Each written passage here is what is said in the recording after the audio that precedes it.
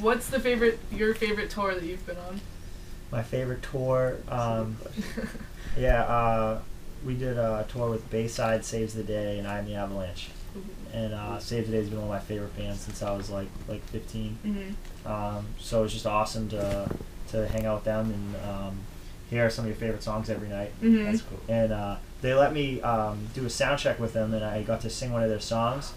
But I completely messed it all up. I got like halfway through it, and it was cool. But it was just awesome to like get behind the wheel and hear how it's like with a different band, and especially one you kind of grew up listening to. So that was my favorite tour. That's awesome. Easily.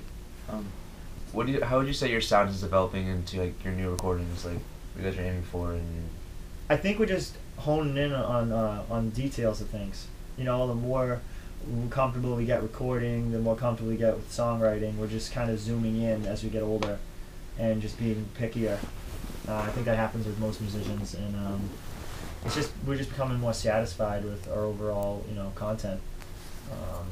So that's really it. It's really just like as the years go on, it just seems like you're zooming in more and chipping away at smaller details of things and just making it a better overall experience. So that's really it. Nothing more than that.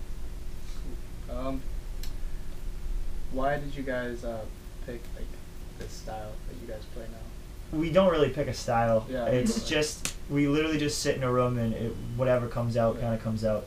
That's it. Like we've always been that way, and a lot of the records have changed. A lot of songs haven't made records because they were so different than the rest of the feel of the record. Yeah. But we always just try to make mixtapes. We don't really have like a set sound or a set transit sound. It's any of that would probably come through in like the production side of it, or like certain vocals will be similar, because you can't really change that too much. But it's just pretty much we just go by gut. We've always been writing that way, and that's why I feel like when we go to shows, we have people from all different avenues of music that like different records, and it's a very mixed crowd when we go out on tour, and I think that's the best way to have it. So, Yeah, cool. cool.